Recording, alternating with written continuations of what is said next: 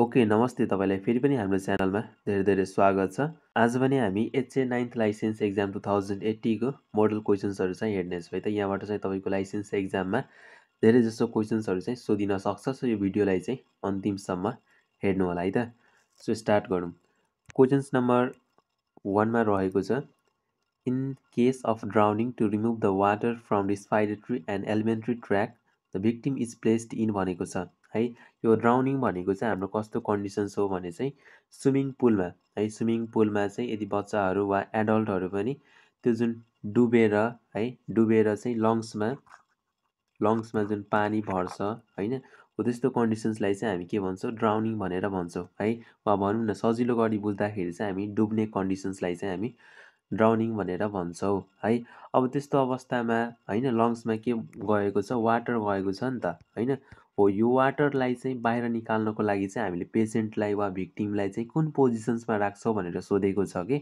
हो यस्तो कन्डिसन्समा चाहिँ हामीले पेसेन्टलाई के गरे हुन्छौँ भने प्रोन पोजिसन्स है। प्रोन पोजिसन्स भनेको कस्तो हो भने जस्तै हामीले यो सुपाइन पोजिसन्स हामीलाई थाहा छ होइन, हामीले सुत्ने पोजिसन्स त्यसमा के हुन्छ त, यसरी खुट्टा हुन्छ होइन, हाम्रो हेड चाहिँ माथितिर हुन्छ होइन, हात चाहिँ हाम्रो यसरी हुन्छ।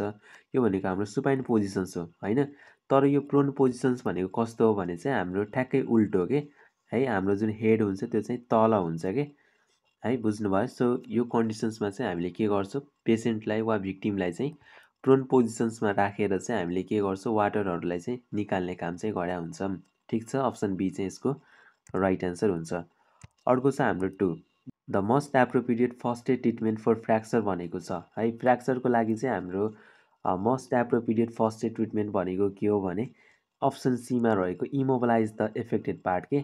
जस्तै हाम्रो हातमा है, हाम्रो हात वा हाम्रो लेगमा चाहिँ फ्र्याक्चर भएको छ भने त्यो फ्र्याक्चर भएको पार्टलाई चाहिँ हामीले इमोबलाइज गरिदिने के है। जुन एउटा मुभ भइरहेको हुन्छ त्यो मुभलाई चाहिँ हामीले के गरिदिन्छौँ भने बन्द गरिदिन्छौँ क्या। त्यो भनेको चाहिँ एउटा राम्रो फर्स्ट एड ट्रिटमेन्टलाई चाहिँ मान्ने गरेको छ। ठिक छ, अप्सन सी चाहिँ यसको राइट एन्सर हुन्छ है। अर्को छ हामीसँग 3 मा के भनेको छ which of the following is not the am of first aid है। फर्स्ट एडको चाहिँ यति मध्ये कुन चाहिँ एम छैन भनेर भनेको छ कि। अप्सन एमा चाहिँ टु सस्टेन लाइफ होइन, हामीले लाइफलाई सस्टेन गर्नुपर्ने हुन्छ, किनभने यो फर्स्ट एडको चाहिँ हाम्रो एमभित्रै पर्छ कि लाइफलाई चाहिँ हामीले सस्टेन गर्नै पर्ने हुन्छ है। सो अप्सन ए चाहिँ हाम्रो यसको राइट एन्सर हुन्छ होइन। भन्दाखेरि चाहिँ यो चाहिँ फर्स्ट एडको चाहिँ तपाईँको एमभित्र पर्छ। तर हाम्रो क्वेसन्सले यहाँ हेर्नु त के सोधेको छ, नट सोधेको छ नि त होइन। भनेपछि हाम्रो यो अप्सन ए चाहिँ यो राइट एन्सर भएन यो क्वेसन्सको लागि। त्यसै गरी बीमा छ to prevent the injured persons condition from becoming worse के। यो पनि यो हाम्रो फर्स्ट एडर वा फर्स्ट एडको एउटा एम नै हो नि त होइन। जुन पर्सन चाहिँ तपाईँको इन्जोर्ड भएको छ त्यसलाई फर्दर चाहिँ इन्जोर्ड नहोस् भन्ने हाम्रो चाहना हुन्छ नि त होइन। सो यो भनेको हाम्रो एउटा फर्स्ट एडको एमभित्रै पर्यो। अर्को चाहिँ हाम्रो सीमा to promote recovery as soon as possible. यो पनि हाम्रो के हो, फर्स्ट एडको भित्रै पर्ने हो नि त होइन, एम हो यो चाहिँ। तर हाम्रो एम चाहिँ कुन होइन भने यो टु एसेस द सिचुएसन्स के। हाम्रो फर्स्ट एडको चाहिँ हाम्रो यो जुन एम कुन चाहिँ छैन भन्दाखेरि चाहिँ यो हाम्रो अप्सन डीमा रहेको टु एसेस द सिचुएसन्सलाई चाहिँ हाम्रो एसेस गर्ने चाहिँ हाम्रो यो फर्स्ट एडभित्र चाहिँ पर्दैन के। जस्तै यो एसेस भनेको कस्तो हो भने कुनै इभेन्टहरू भयो होइन, जस्तै तपाईँको घरमै आग लागिसकेको छ जसले गर्दाखेरि चाहिँ भिक्टिमहरू वा पर्सनहरू चाहिँ के भएको छ, इन्जुर्ड भएको छ होइन। अब यो फर्स्ट एड दिने मान्छेको चाहिँ तपाईँको यो के को लागि, के को कारणले लाग्यो, कति बेला लाग्यो, कसरी लाग्यो, यो एसेस गर्ने काम चाहिँ होइन कि। त्यही भएर हाम्रो अप्सन डी चाहिँ यसको राइट एन्सर हुन्छ है। ठिक छ, ओके। अर्को चाहिँ हाम्रो 4 number thermal damage to an area of the body due to moist hit is term as भनेको छ के है। बुझ्नुभयो के भनेको छ अरे, थर्मल ड्यामेज त भनेको छ, थर्मल भनेको चाहिँ हाम्रो हिट होइन, प्लस यहाँ के को कुरा पनि गरेको छ भने मोइस्ट हिटको कुरा गरेको छ कि। मोइस्ट हिटको कारणले चाहिँ हाम्रो हुने भनेको स्काल्ड हो कि, बुझ्नुभयो। स्काल्ड चाहिँ हाम्रो मोइस्ट हिटको कारणले हुन्छ, जसमा चाहिँ हाम्रो तातो पानी हुनसक्छ वा जुन हामी फ्लेम भन्छौँ नि होइन, बाफहरूको कारणले, भ्यापोरहरूको कारणले एकदमै हामीले खाना बनाइरहेको बेलामा चाहिँ तरकारीहरू बनाइरहेको बेलामा चाहिँ हामीले त्यत्तिकै चाहिँ त्यो सब्जी बनाएको जुन प्लेट हुन्छ माथिबाट जुन हामी छोपेको हुन्छ प्लेट, त्यो प्लेटलाई चाहिँ हामी त्यत्तिकै होइन हातले चाहिँ फुकाल्यो भने त्यहाँबाट जुन भ्यापोरहरू आउँछ त्यसले पनि हामीले पोलाउँछ नि त। हो त्यस्तो खालले जुन बर्न भएको हुन्छ त्यसलाई हामी वा त्यस्तो कारणले जुन हाम्रो स्किन ड्यामेज भएको हुन्छ त्यसलाई हामी स्काल्ड भनेर भन्छौँ है त।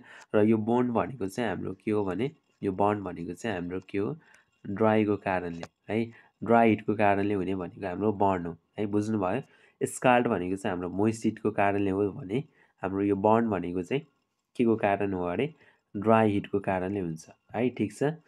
ल अर्को छ हाम्रो 5 को कुराकानी। फर्स्ट एड मिन्स है फर्स्ट एड भनेको के हो त अप्सन एमा चाहिँ emergency treatment of an injured person, option बीमा छ treatment given on the spot before taking to hospital भनेपछि यो हाम्रो यो अन द स्पोट वा भनौँ न इमर्जेन्सी ट्रिटमेन्ट त भइहाल्यो त्यसै गरी अब अन द स्पोट के जहाँ चाहिँ तपाईँको इभेन्ट भएको छ होइन जहाँ चाहिँ तपाईँको समस्या भएको छ त्यही ठाउँमा है अन द स्पोट चाहिँ हामीले एउटा ट्रिटमेन्ट गर्ने हो नि त यो फर्स्ट एड भनेको होइन भनेपछि हाम्रो अप्सन ए एन्ड बी चाहिँ राइट एन्सर भयो ठिक छ। अर्को छ 6 भमिटिङ इज अभोइडेड इन भनेको छ है हामीले पोइजनिङको केसमा चाहिँ भमिटिङ गराउनुपर्छ है भनेर भन्छौँ होइन तर सबै पोइजनिङमा फेरि भमिटिङ चाहिँ गराउनु हुँदैन है। अब यहाँ चाहिँ त्यही सोधेको छ कुन पोइजनिङमा चाहिँ हामीले भमिटिङलाई चाहिँ अभोइडेड गरे हुन्छ हो भनेर सोधाइरहेको छ होइन हो त्यो चाहिँ हामी कुनमा गर्छौँ भने कोरोसिभमा के कोरोसिभ भनेको चाहिँ हाम्रो जस्तै केरोसिनहरू हुन्छ नि पेट्रोलियम पदार्थहरू कसैले चाहिँ खाइसकेको छ भने चाहिँ त्यस्तो कन्डिसन्समा चाहिँ हामीले भमिटिङ चाहिँ इन्ड्युस गर्नु हुँदैन के हामीले त्यस्तो कन्डिसन्समा चाहिँ पटक्कै पनि भमिटिङ चाहिँ गराउनु हुँदैन है। तर अर्को तपाईँलाई यहाँबाट के सोध्न सक्छ भने जस्तै हामीले यो नन कोरोसिभ पोइजनिङमा त भमिटिङ त गराउँछौँ होइन तर कसरी गराउँछौँ त भनेर पनि सोध्न सक्छ कि हो यति बेला चाहिँ हामी के युज गर्छौँ भने पोटासियम है पोटासियम परम्याग्नेट हामी युज गरेको हुन्छौँ के बुझ्नुभयो। हामीले भमिटिङ चाहिँ इन्ड्युस गर्नको लागि होइन पोटासियम परम्याग्नेटलाई चाहिँ हामीले युज गरेको हुन्छौँ ठिक छ। ल अर्को चाहिँ हाम्रो 7 है 7मा के भनेको छ हाम्रो when food or foreign body is sucked in a person throat is call भनेको छ है पर्सनको घाँटी कुनै पनि मान्छेको कुनै पनि व्यक्तिको घाँटीमा कुनै फरेन बडी वा लाइक अब फुडहरू हुनसक्छ होइन केही कुरा केही सब्सटेन्सेसहरू हुनसक्छ त्यसको घाँटीमा के भयो घाँटीमा गएर अड्किहाल्यो है त्यस्तो कन्डिसन्सलाई हामी के भन्छौँ त्यस्तो कन्डिसन्सलाई हामी चकिङ भनेर भन्छौँ है त अप्सन बी चाहिँ यसको राइट एन्सर हुन्छ। अर्को छ हाम्रो questions number 8 the bleeding that occur after 24 our of injury भनेको छ है हामीले हेमोरेज पढिरहँदाखेरि है हामीले हेमोरेज पढिरहँदाखेरि चाहिँ त्यसमा हामीले 3वटा पढेका थियौँ प्राइमरी भनेर त्यसै गरी म फेरि लेख्छु यहाँ प्राइमरी भनेर पढेको थियौँ त्यसै गरी रियाक्सनरी भनेर पढेका थियौँ र अर्को हामीले सेकेन्डरी भनेर पढेको थियौँ होइन। अब यहाँ हेर्नुहोस् है प्राइमरी भनेको चाहिँ हामीले 4 to 6 आवर भन्छौँ कि जस्तै मलाई चाहिँ अहिले चोटपटक लाग्यो वा मेरो चाहिँ अहिले अपरेसन भइरहेको छ केही कुराको चाहिँ सर्जरी भइरहेको छ है त्यति बेलै यदि ब्लिडिङ भइरहेको छ वा अपरेसन भएको वा चोट लागेको चाहिँ 4 देखि 6 घन्टाभित्र यदि मेरो ब्लिडिङ भयो भने है त्यो साइडबाट चाहिँ यदि ब्लिडिङ भयो भने चाहिँ त्यसलाई हामी प्राइमरी ब्लिडिङ वा प्राइमरी हेमोरेज भनेर भन्छौँ है। र अर्को जुन यो रियाक्सनरी भनेछ यो भनेको चाहिँ विदिन 24 आवर के जस्तै मलाई अहिले चोट लाग्यो वा मेरो चाहिँ अहिले सर्जरी भयो अब सर्जरी भएको ठ्याक्कै 24 घन्टाभित्र यदि ब्लिडिङ भयो भने चाहिँ त्यसलाई हामी रियाक्सनरी भनेर भन्छौँ है। र यो सेकेन्डरी भनेको चाहिँ 24 घन्टा आफ्टर 24 आवर है आफ्टर 24 आवर पछि चाहिँ यदि ब्लिडिङ भयो भने चाहिँ त्यसलाई हामी सेकेन्डरी भनेर भन्छौँ है।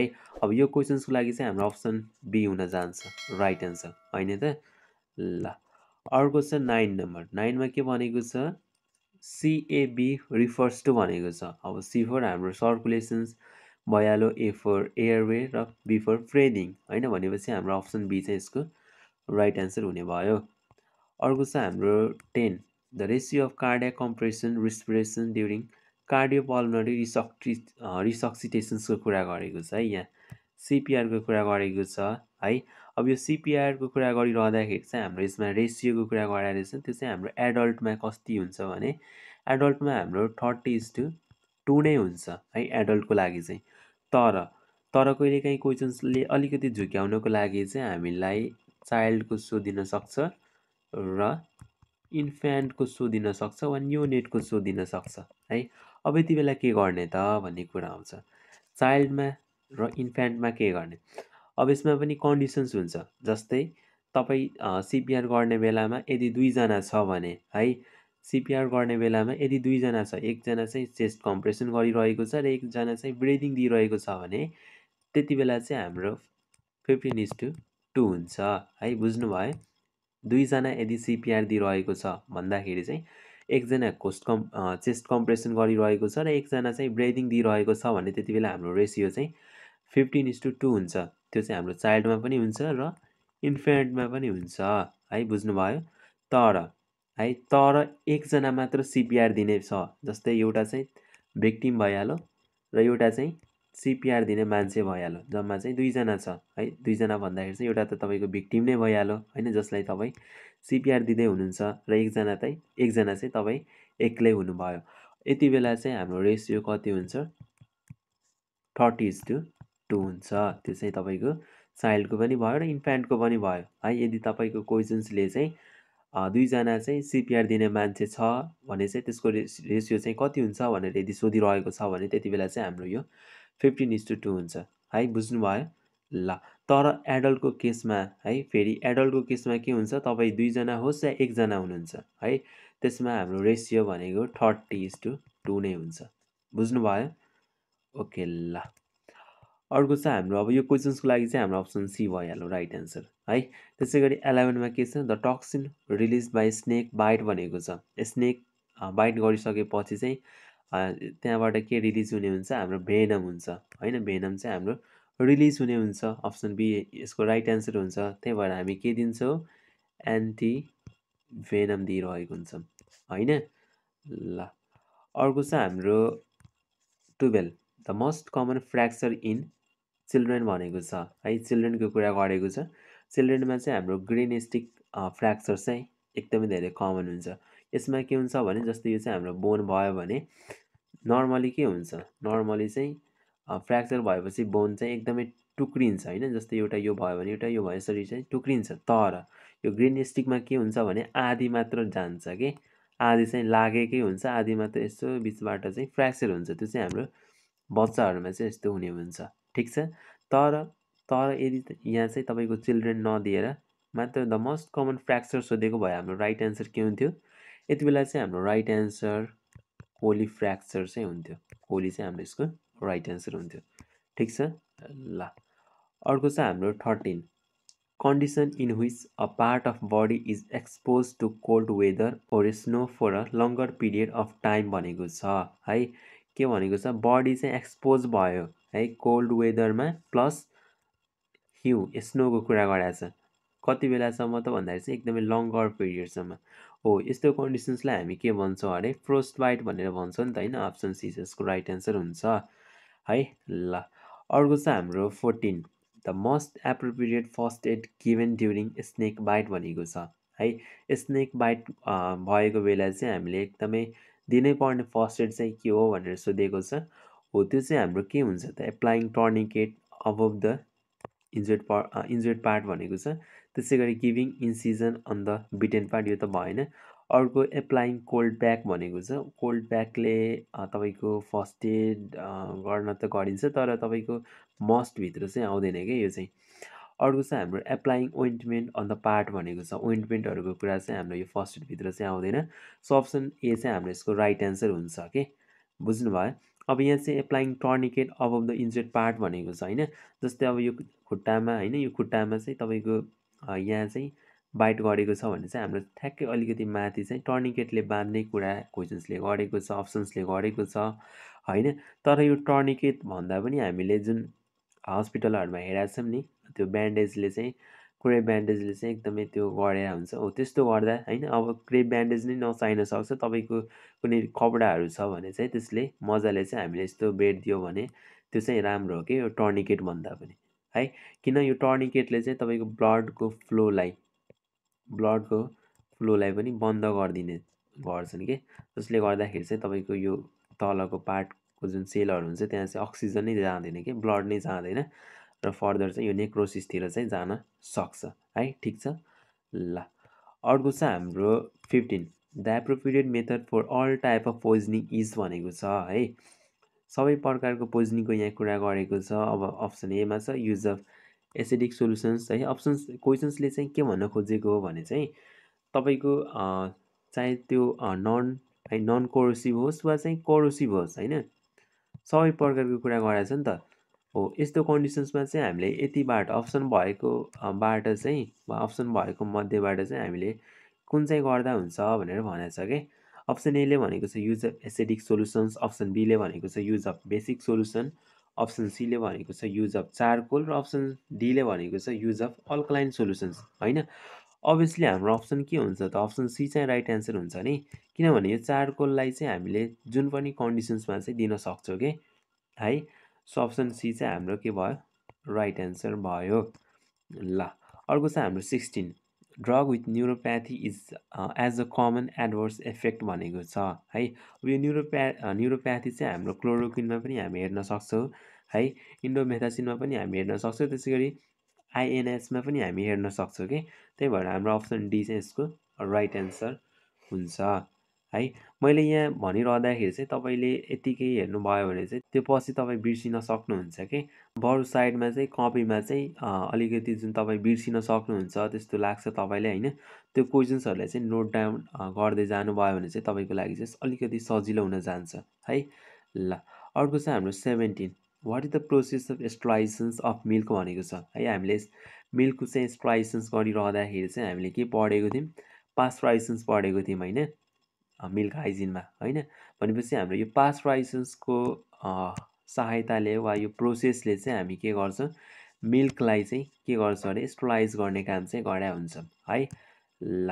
अर्को चाहिँ हाम्रो 18 है। 18 मा के भनेको छ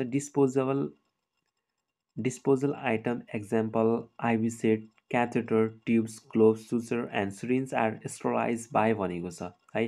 अब यो जुन हाम्रो क्याथेटरहरू हुन्छ ट्युबहरू होइन ग्लोभ्सहरू सुचर्सहरू हुन्छ सिरिन्जहरू हुन्छ होइन हो, यसलाई चाहिँ हामीले केले डिस्पोजल गर्नुभन्दा पहिला चाहिँ हामी केले स्टोराइज गर्छौँ भने र क्वेसन्स गरेको छ है। अब यो चाहिँ हामी केले गर्छौँ भने गामा रेले गर्छौँ है त। अप्सन सी चाहिँ यसको राइट एन्सर हुन्छ ओके।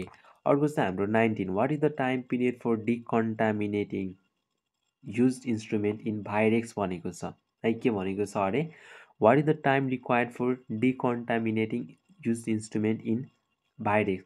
अब यो भाइरेक्स भनेको चाहिँ हाम्रो एउटा डिसइन्फेक्सनको चाहिँ सोल्युसन्स हो कि हो, बुझ्नुभयो। डिसइन्फेक्सन्स गराउने चाहिँ एउटा के हो सोल्युसन्स फर्म हो।